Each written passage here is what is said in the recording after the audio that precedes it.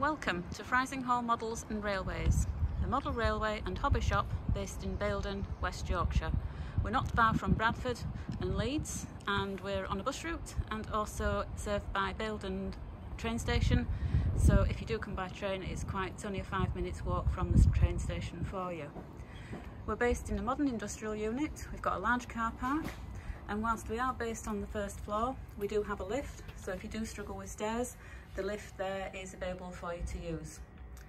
We're going to go upstairs today, have a look around the shop, see what we've got on offer, and also show you our Ryburn Bridge layout, which is an N-gauge layout on loan from Pico, which we hope you'll find interesting. And welcome to the landing of Frizinghall Models and Railways. In front of us you'll see our pre-owned section. This is an ever-changing cabinet here at Frizinghall. Models in here change on a daily basis with collections, personal items coming in, which we will then store, clean and service before placing in the cabinet at reasonable prices for everybody to buy. Entering into the main body of the shop here, we can see on the right hand side we've got our glues and various masking tapes. Moving on to Pico accessories and track. Walking further down the shop, we can see the Metcalf ranges, lots of different buildings. Flowing on down, we've got the plastic 00 kits, the Parkside range. Down at the end of the shop, we have the Woodland Scenic stand, all needs for scenery as well as the trees. In the back cabinets, however, extensive O-gauge range. At the top end of the shop now, you can see our display cases with all our engines and stock in 00, O-gauge, 009 and of course N-gauge.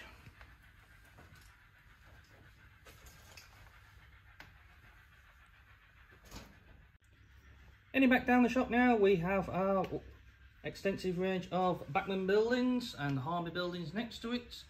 Following round, you can see the Jervis range, another alternative to the scenery.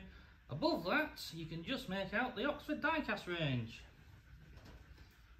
Lots of different vehicles covering different time periods, settings.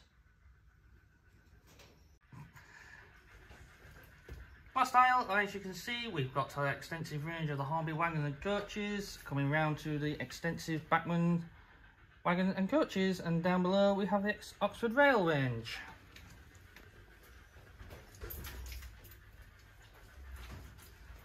Moving down, you've got the N-gauge accessories and the Kestrel range, next to the Pico ratio range, and then underneath we have the N-gauge track and accessories. And part of our business here, as well as model railways, is plastic kits. Some here, as you can see, the new Bachmann Adventures in Plastic, which are all based on the original Thunderbirds TV show. We've got quite a few in at the moment. As you can see, we've got Thunderbird 1, 2, 3, 4 and 5, along with other famous ones such as Fab 1 and the Mole. And on to the rest of our plastic kit ranges. As you can see, we've got Tamiya, Revell, Itarelli, in most scales, 1/72nd, 1/35th. We've got civilian vehicles and military vehicles alike, along with things like Games Workshop, Warhammer 40k and Age of Sigmar, as you see panning down the screen there. And of course, to complement your models and finish them off in style, you need paints, glues, brushes. We've got it all. As you can see here, we've got Tamiya paints, we've got Revell, we've got Rail Match for your railway needs, and the classic that everybody knows, we've got Humbrol in the new acrylic bottles there, and the enamel ranges.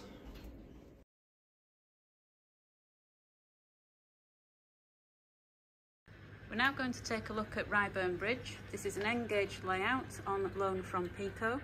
It's previously been on the exhibition circuit and in other model railway shops, but since arriving with ourselves it has undergone extensive renovation by the members of the team here. It's also been featured in Railway Modeller recently. So I'm going to hand over to my colleague Ollie now, who will talk a little bit more about the layout, the equipment that we've used and the scenics, etc., and hopefully give you some inspiration. And thank you, Susan.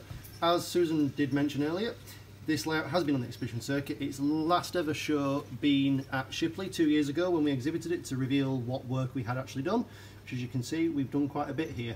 For example, the mill in the background, Ryburn Mill, that was never there when we inherited the layout from Pico. It was just the four sidings that you see. And as you move along, we've redone all the static grass in the background. A lot of the stuff you see here, we stock here and Pico themselves, but most of it we've got from in-house.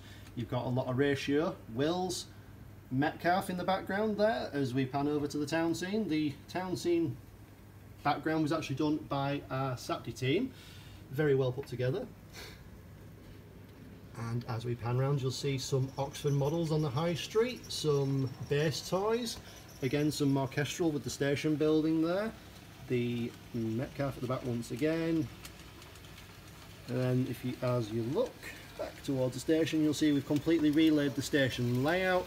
The track had been down for nearly 14 years. It was no longer engaging parts and it was a bit worn, so we've replaced it. It's now on code 55 streamline.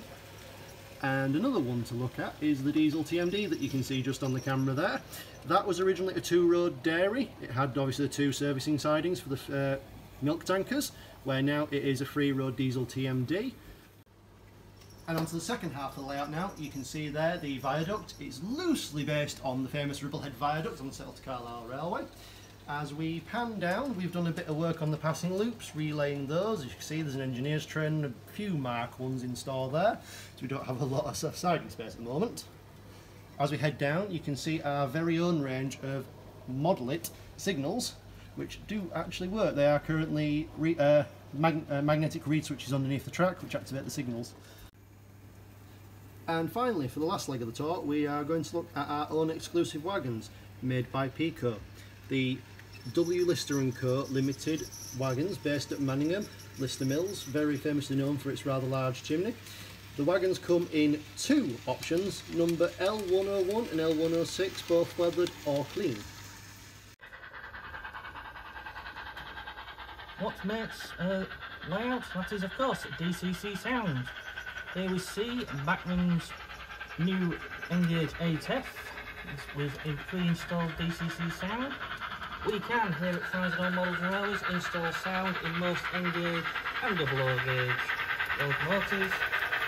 The two companies we use for our sounds are Digitrains and U-Tubes.